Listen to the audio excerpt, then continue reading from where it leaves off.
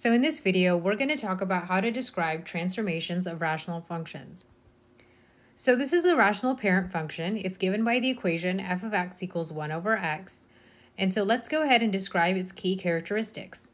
You can see that it has a vertical asymptote here, which is given by the equation x equals 0.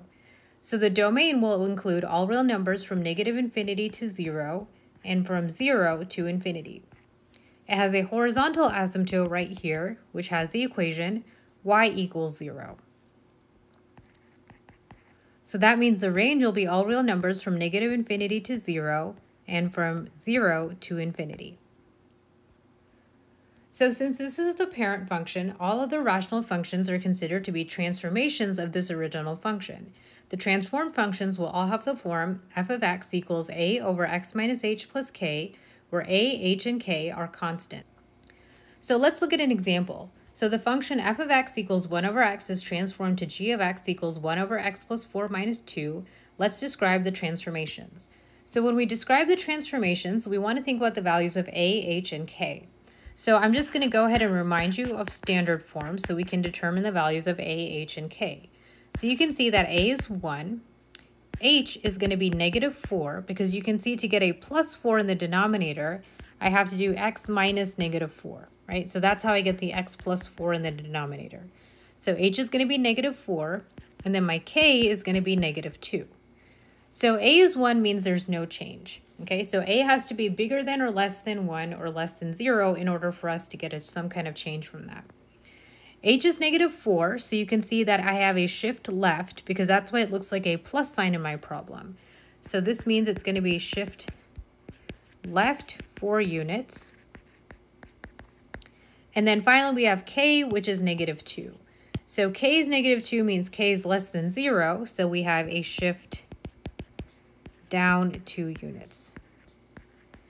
Remember that you can graph both functions to determine the transformations. If we look at the graph, you can see that the graph in purple is in fact shifted left 4 units and down 2 units. Now let's look at this example. We have g of x equals negative 3 over x minus 2 plus 1. Let's describe the transformations. So once again, the values of a are negative 3, h is 2, and k is 1. So the negative 3 is actually going to have 2 effects on our graph. You can see that we have a reflection when a is less than 0, so that is going to create a reflection in our graph. And also, because 3 is a number that is bigger than 1, we're going to have a vertical stretch. Now, if we think about the effects of having h equals 2, so h equals 2 means that we have a minus sign in our problem, so that is going to be a shift right 2. And now finally we have the value of k, which is equal to 1. Since k is bigger than 0, that is going to be a shift up 1 unit. So we're going to have a graph that's reflected, vertically stretched, shifted right 2, and up 1. Let's once again graph these functions to verify that is true, but you can see the graph in purple is vertically stretched, it's reflected, shifted to the left 2, and up 1. So now let's try this example. We have g of x equals 4 over x minus 3. So in this case, a equals 4, h equals 3, and k is not there, right? We don't have a plus something after our fraction.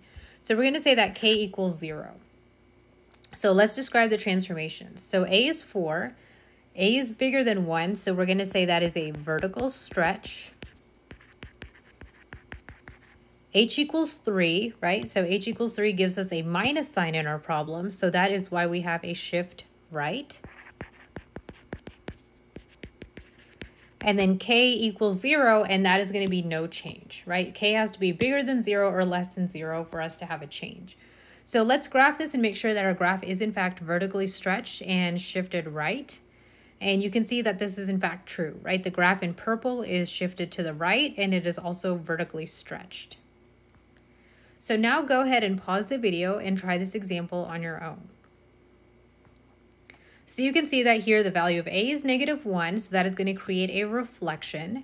H is 0, so we're going to have no shift left or right. And then k is negative 3, so we're going to have a shift down. When we graph both functions, you can see that we do have a shift down and we also have a reflection. So go ahead and pause the video now and try this next example on your own. You can say that a equals 1, so we have no change. And then we have h equals -3, so that is going to create a shift to the left, right? That's why we have a plus sign in our problem. And k equals 5, so that is why we have a graph that is shifted up. So we want to make sure that our graph is shifted left and up, which we can do by graphing. And you can see that the graph in purple is shifted left and it is shifted also up. So in summary, remember that you can study the values of a, h, and k in a rational function, f of x equals a over x minus h plus k, to determine the transformations. A will create a stretch, compression, or reflection. H will cause a shift left or right, and the value of k will cause a shift up or down.